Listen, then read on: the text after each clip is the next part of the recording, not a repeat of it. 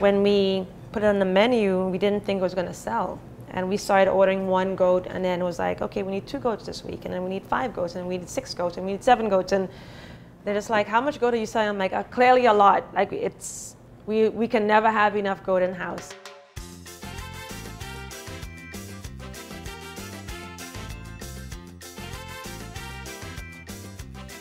Hello everybody, my name is Nina Compton. I am from the island of St. Lucia, but actually live in New Orleans. I have 2 restaurants, Bywater American Bistro and Compère Lapin. And today I'll be making curry goat with sweet potato gnocchi and cashews. A dish that has really transformed the restaurant from a small neighborhood restaurant to this craziness of this curried goat. That was a dish that I grew up with in the Caribbean that is so simple. And I wanted to kind of elevate it a little bit differently instead of doing white rice. So we're doing it with sweet potato gnocchi. I hope you enjoy it today.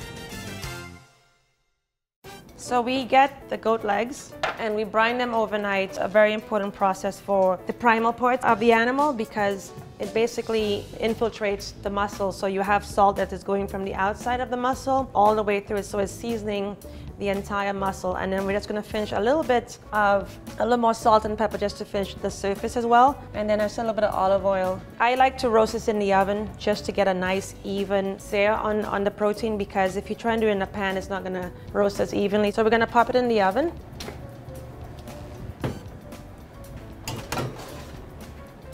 I do it about 400, 450 for about an hour just to make sure it has that nice even crust.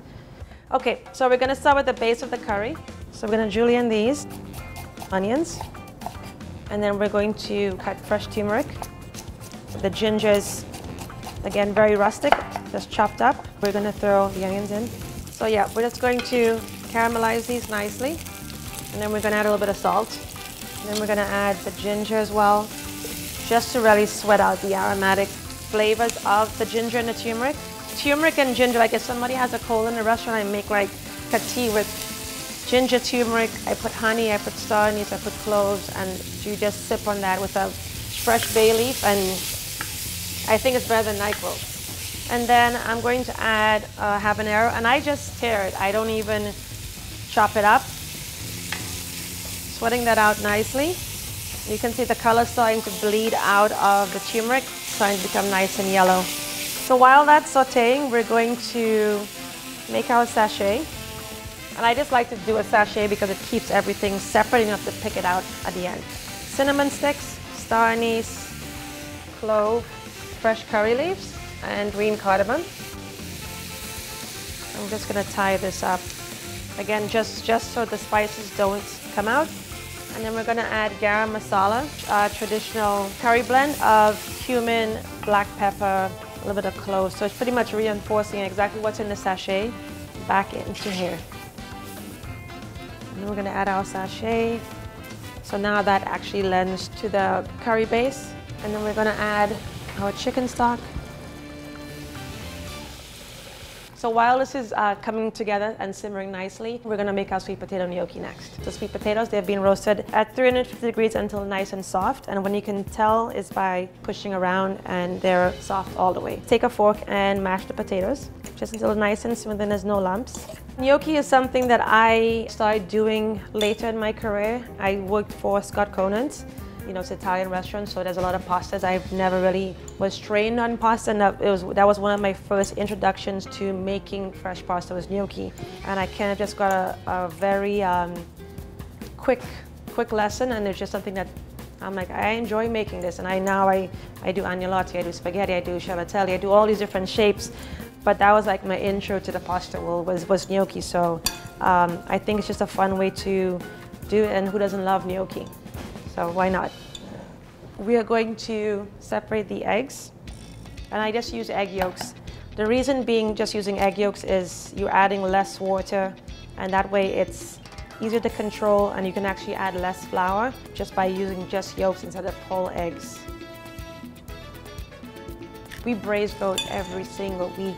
And every time it comes out of the oven, I just take a piece and I'm like, oh my God, it's so good. I just love goat. And there's times where I say, I'm like, oh, we'll take it off the menu, we'll do something different. And I'm like, no, but it's such a different dish that you don't really see that often.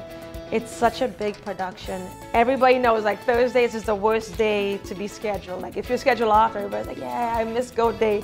because every single oven is full of goat. The boxes just come with all this goat like stacked to the ceiling, and there's goat everywhere. But I mean, we've been doing it for 4 years, so we get used to it. So now we're just looking for almost like Play-Doh, where it's nice and soft, not too sticky, it's not too wet, and it all comes together in one mass. So we're gonna take it out here. We're just gonna finish the kneading process just ever so slightly. You really don't want to overwork the dough, because then the gnocchi will be really hard. You want them to be nice and delicate, like little pillows. So now we're just going to cut these into little logs. And if you have, you know, little kids, they can definitely help you out because they'd love to get their hands nice and floury and messy. So now we're just going to line these up and flour them. Then we're going to cut them into about 1 inch.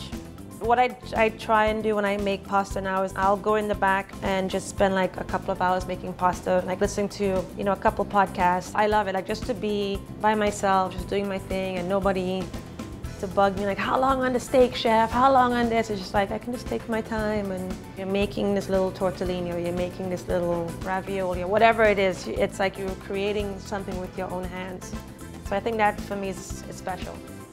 So now these are all set. We're going to put them into the fridge just to let them hang out and chill until we're ready to finish our ragu. Every Thursday. I think the most we got in was 400 pounds. Just baste the leg.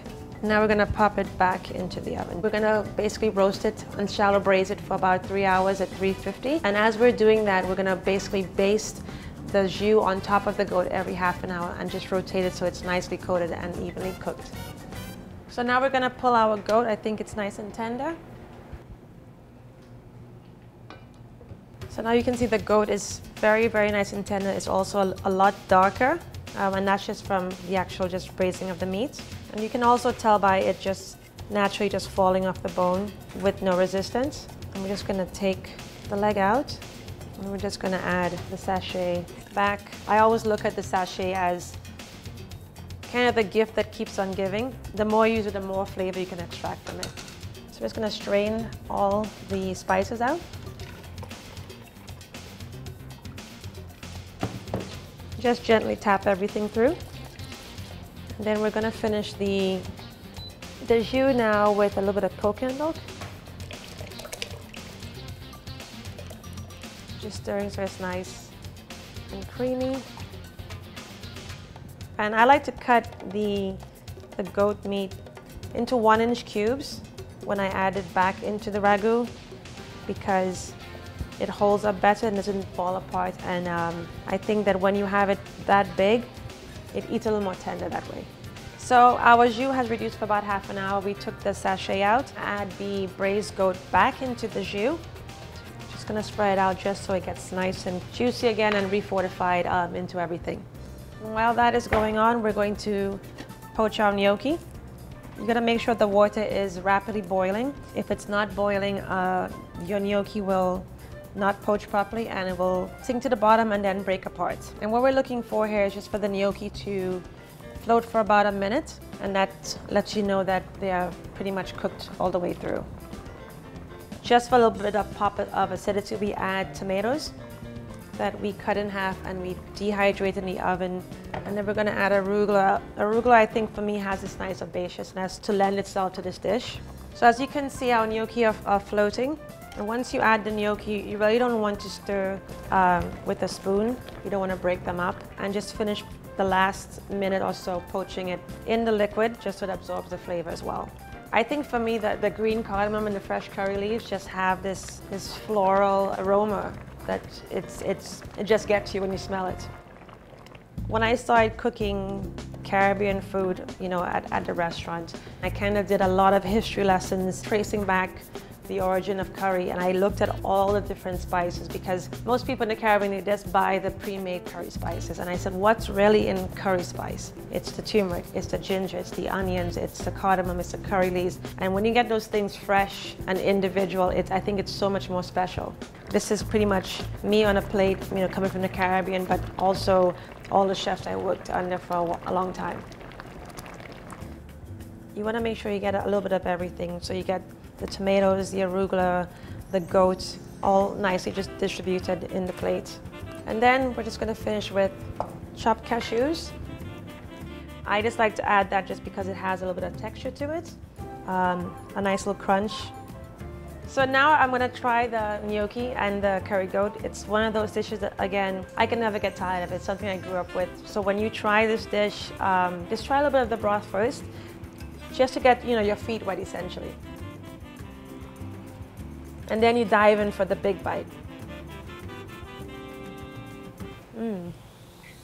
It's so complex. You get all the spices and you get this nice goat flavor that basically goes right through the sauce, that creamy coconut sauce. Then you have the texture of the cashews, and then you have that nice creamy gnocchi. So that is our curry goat with sweet potato gnocchi and cashews. And for the recipe, click the link and the description.